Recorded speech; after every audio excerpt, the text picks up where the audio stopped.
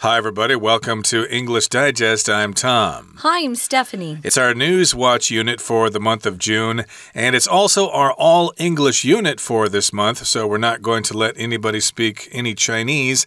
And although we are going to sneak in a few Japanese words because there's a name in Japanese, so I don't know if that counts. You know, if you read a Japanese name, does that mean we're not speaking Tom. English? Yeah, I guess that doesn't count because we're actually using English pronunciation rules to pronounce a Japanese name. And we might have a Spanish name in the second story here. I'm not quite sure what nationality her name is. Could be Hungarian because the news does come from Hungary there. Could be. But in any case, we've got a couple of news stories today. One is about tasting what you see on TV, which is interesting. And then we've also got something that has to do with dogs and their ability to understand languages. Isn't that fascinating? It is kind of fun. I know dogs are smart, so I'm not too surprised. We're going to get started, guys, by reading through the two news stories, and then we'll be back.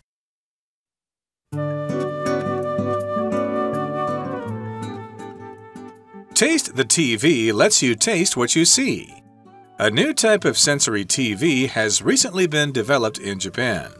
Called Taste the TV, or TTTV for short, the device works by using 10 containers that spray flavors onto a special hygienic lickable film that is then moved over the screen. TTTV was developed by Professor Miyashita Home from Meiji University. Miyashita believes his device could be used to train chefs remotely. It could also potentially provide consumers with tastes from around the world without them having to travel overseas. This could be especially beneficial during the global COVID-19 pandemic, which has disrupted many people's travel plans. Miyashita estimates that TTTV is likely to cost $875 per device if put into commercial production. There's room for further development of the technology, too. Miyashita has ideas for making a spray device that can add the taste of pizza or chocolate to toast. Miyashita's long-term motivation is to create a platform which allows flavors to be downloaded anytime and anywhere, in a similar fashion to how music is downloaded. Dogs might know more about languages than we think.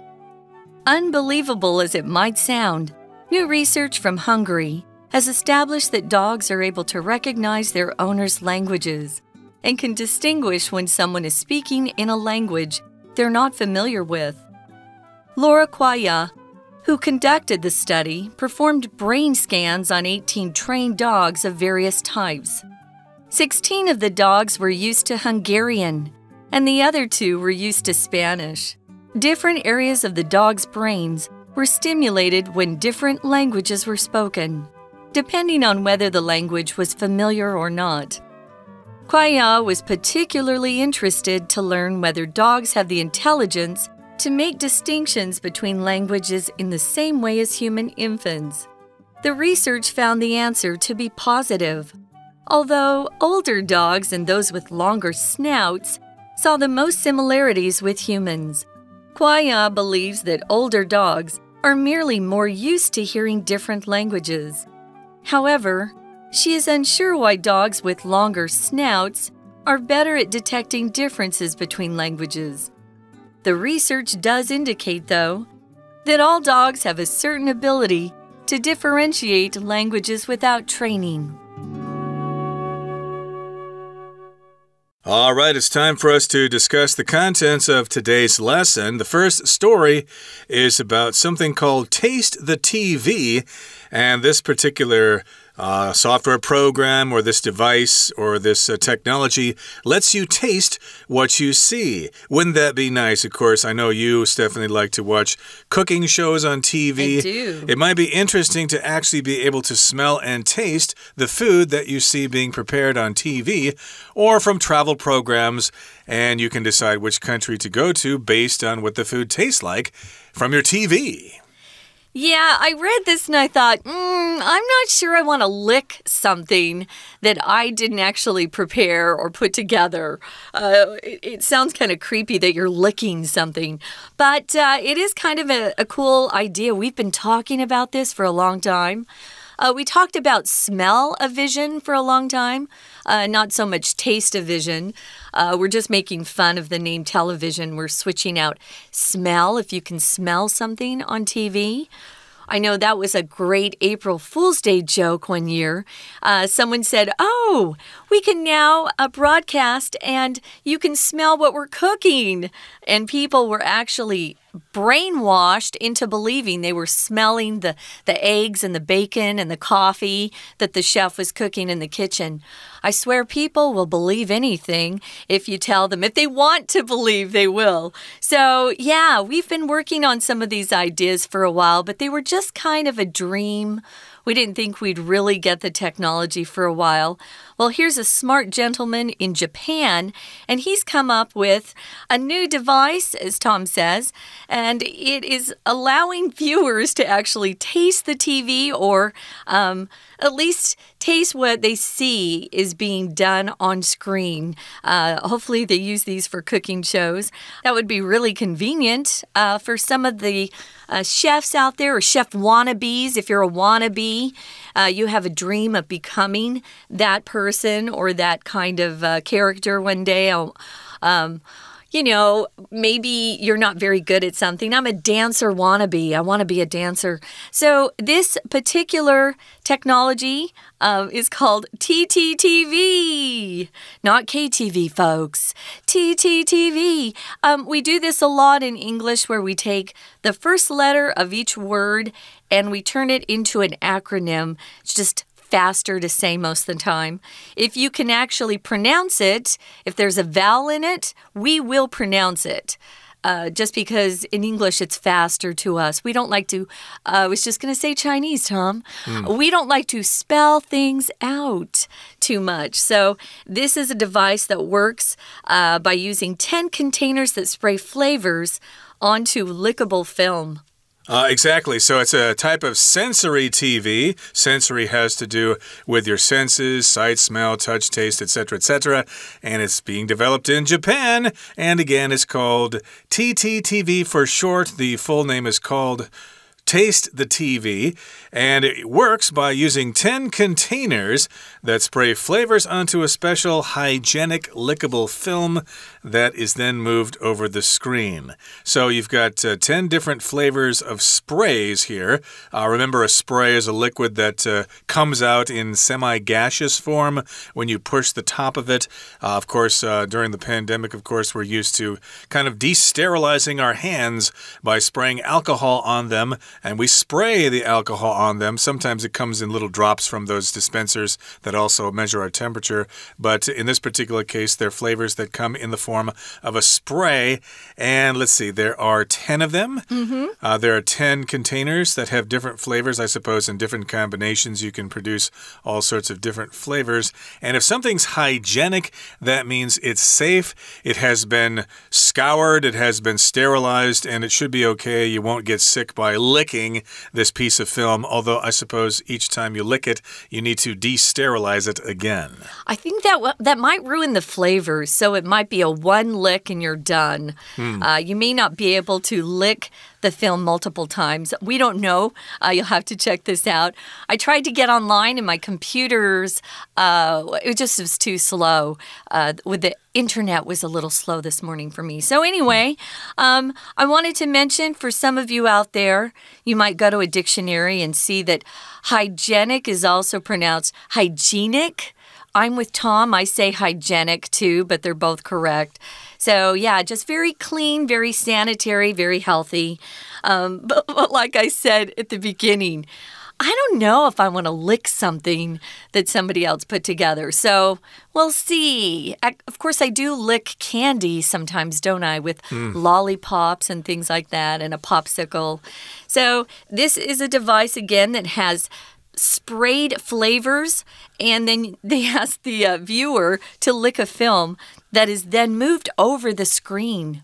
Okay, and so TTTV was developed by a fella in Japan, Professor Miyashita Homei from Meiji University.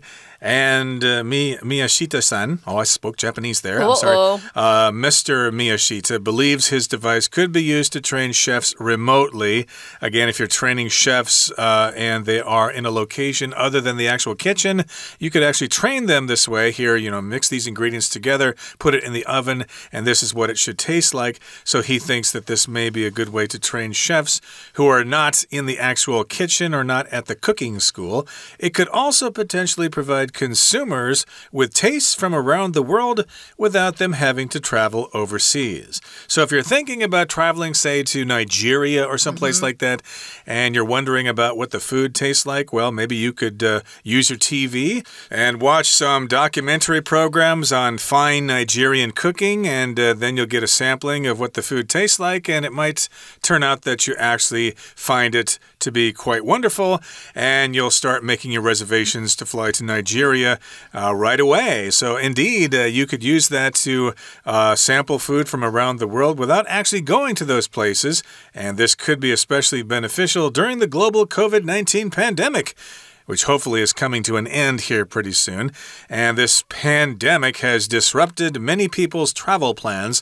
Here we've got the verb to disrupt, which means to interrupt, to form a barrier, to cause a disturbance, to create problems for something. So again, you don't want your travel plans disrupted or interrupted because, hey, we all want to travel and see the world. We do indeed. Disrupt here is one of our vocab words, as Tom said. It just means to maybe even destroy something, even temporarily. Interrupt, disrupt the normal continuance of something. I know we've had our electricity disrupted. Way too much for my liking. I don't like my electricity to suddenly be turned off or have those blackouts, as we call them in English, blackouts. I hate that stuff. Well, moving on to the third paragraph, our professor or inventor, we could call him too, Miyashita estimates that TTTV is likely to cost $875 per device if put into commercial production. So it sounds like they're not actually producing them in a factory for mass production yet. They're not out on the market. Can't pick one up yet. What do you think about that price, Tom? You think that that is reasonable? It might be for some people who really want to know what different kinds of food taste like in different parts of the world. Or if you are a chef studying at Cordon Bleu, for example, but there's another pandemic in the future and you can't go there. So maybe it would be useful for people training to be a chef or a pastry chef or whatever. So yeah, it kind of depends on the person. I would not spend this kind of money myself, but because I'm not really a great connoisseur of fine food, so maybe some people would like this.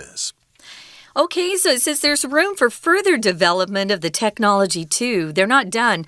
Remember, we told you there are 10 containers that spray these flavors onto the lickable film. So he's got some ideas for making a spray device that can add the taste of pizza or chocolate to toast. Yeah, I'm not really into those flavors on toast. I like my butter and jam, thank you very much. But a lot of people might find that appealing. Remember, toast, guys, is not a loaf of bread. If we say toast, it means it's been baked or toasted in a toaster. So many people here say toast if they see a loaf of bread that's sliced. That's just sliced bread. Right, toasting is actually a verb. It means to actually heat something up and make it turn kind of brown. Crispy. So it is an important difference there. And yeah, I guess if you are lazy and you don't want to have butter or jam on your toast and you want a different kind of flavor, this might be something you would consider. And Miyashita's long-term motivation is to create a platform which allows flavors to be downloaded anytime and anywhere in a similar fashion to how music is downloaded. So that's his motivation, his long-term motivation. Your motivation, of course, is the reason you do something, the reason you get up for work in the morning. Your motivation is maybe to head to the office and to get a promotion and make more money and stuff like that. You might be motivated to do all sorts of things. And what he wants to do is make these flavors downloadable, similar to how we download music. Sounds like he's got some major plans in store, so we'll have to wait and see what happens. In the meantime, you can check it out. Go online and just look up TTTV and things will pop up for you. That's what happened with me. We are going to take a short break. There's no Chinese teacher, but we need a break anyway. But we'll be back to talk about the next story after that.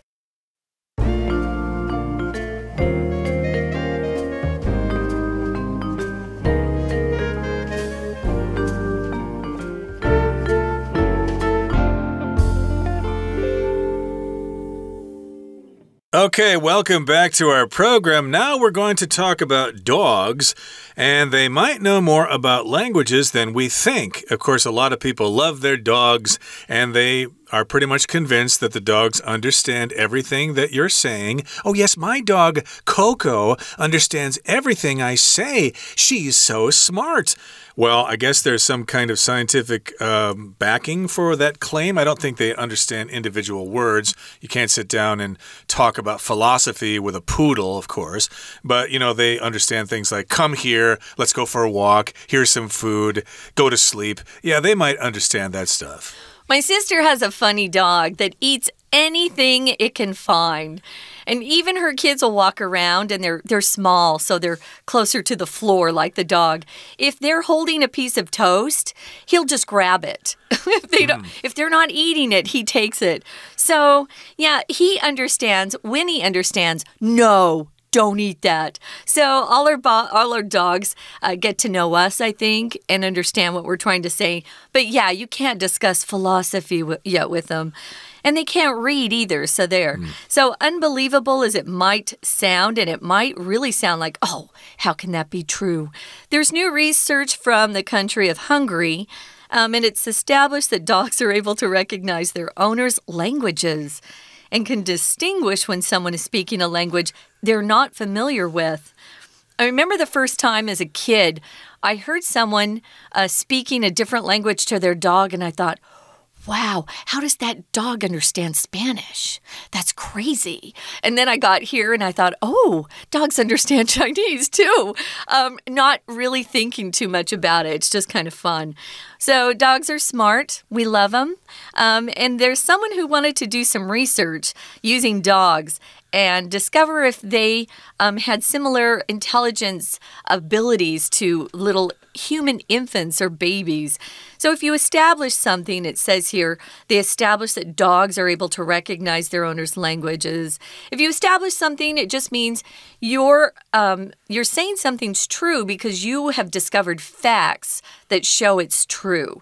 So she did research, and from those facts, the research that she gathered, she was able to say, hey, dogs can recognize their owners' languages. At least they can recognize the language that the master is speaking as a particular system of speech, not necessarily understanding all the words. So again, that might sound unbelievable, but yes, indeed, this research has established that dogs can recognize their owners' languages as opposed to someone who's speaking a different language. So to distinguish between A and B means to be able to tell the difference between something, or to be able to identify different sorts of things. So, of course, here in Taiwan, not many people speak Spanish or Portuguese or Italian, but they are similar languages in that they are Romance languages.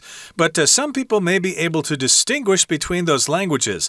Well, I don't speak Spanish, but I can tell that that person is speaking Spanish, and I can tell that that person is speaking Italian, even though I don't understand what they're saying. Yeah, we were talking about chefs earlier. If you're a really good chef, you are able to distinguish between high-quality ingredients and cheaper ingredients, but not always. So, yeah, these dogs, she was able to establish that they can distinguish or tell the difference between languages that they know and those they don't. Now, our researcher is named Laura Kwaya. That's how I'm saying her last name. We don't know how she says it. So this professor, I don't know if she's a professor. She's just someone who did some research. She conducted the study. If you conduct a study, you organize it, you carry it out, and it's kind of a task that you're taking on. You can be a conductor, and actually stand in front of an orchestra or a band or a choral group and wave your arms or your baton, that little stick piece of wood that they hold in their hand. You can be a conductor. You can conduct yourself in a particular way, which just refers to how you're behaving. You need to conduct yourself better, young man. My parents would use that word in our family. It's more formal, I think, than you need to behave yourself. You need to conduct yourself with elegance and grace. She also did some brain scans.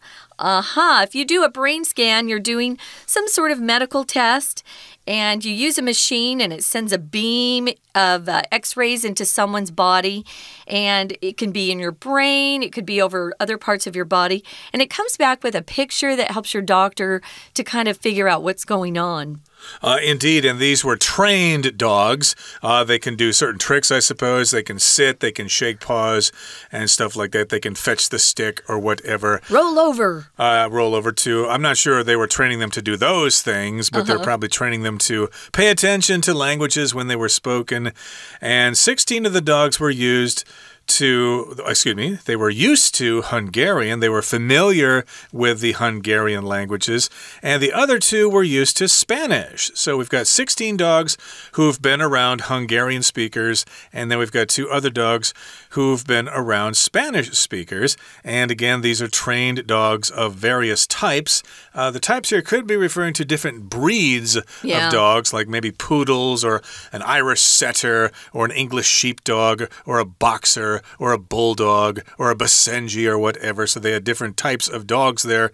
And again, most of them were used to hearing Hungarian, and 2 others were familiar with Spanish. Right, so different areas of the dog's brains were stimulated when different languages were spoken, depending, this is important, on whether the language was familiar or not.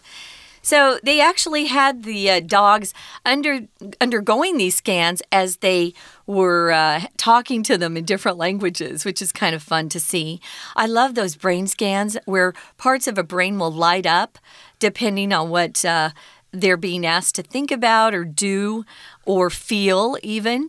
If you stimulate something, you cause it to respond. You can stimulate something by putting pressure on something, I don't know, by some sort of action. You can encourage someone to do something, stimulate their imagination. Teachers will often stimulate students' imaginations in class, get them to be more creative. So they used the scan to see which areas of the brain were stimulated or started to react to what languages they were hearing. Yep, which areas of the brains reacted when different languages were spoken. And, of course, that depended on whether the language was familiar or not. So if the Hungarian dogs heard Spanish, a different part of their brain would be stimulated. And then if they heard Hungarian, then a different part of their brain, another part of their brain would be stimulated. So I guess that kind of tells us that dogs hear languages in different areas of the brain. And here in the next paragraph it says, Kwaya, the person who conducted the study, Kwaya was particularly interested to learn whether dogs have the intelligence to make distinctions between languages in the same way as human infants. That would mean babies, basically. So yes, the people in this study wanted to see if the dogs distinguish between the languages like infants do. And here we've got the word intelligence. That just refers to how much you know or how well you're able to acquire knowledge and to use that knowledge. And a person who has high intelligence is intelligent. Right. So that was kind of fun. The research found the answer to be positive. So they do have the intelligence to make distinctions, or you could just substitute that with differentiate, right? To make distinctions or to differentiate. Those are synonyms. You can switch those out. They could make distinctions between languages in the same way as little infants. So the research found the answer to be positive, yay, although older dogs and those with longer snouts saw the most similarities with humans. So their reaction was closest to humans. Now, if you have a snout, you have a long nose. We often use it to describe pigs' noses. You can use nose, snout. A beak is the nose of a bird, right? But on an elephant, it's not a snout, it's a trunk. So we use different words to talk about noses, just as sort of slang and kind of sarcastic, I think, name. If someone has a really long, big nose, sometimes we'll say he has a big honker. Yeah, or you could call it a snout, but technically it's not a snout. But in any case, a snout is an extension from the skull, and then the nose is on the end of it. Bears have snouts, dogs have snouts, etc., etc. Even sharks have snouts. But people don't. People don't, right. But you can say snout just to joke around. I'm going to hit you right in the snout.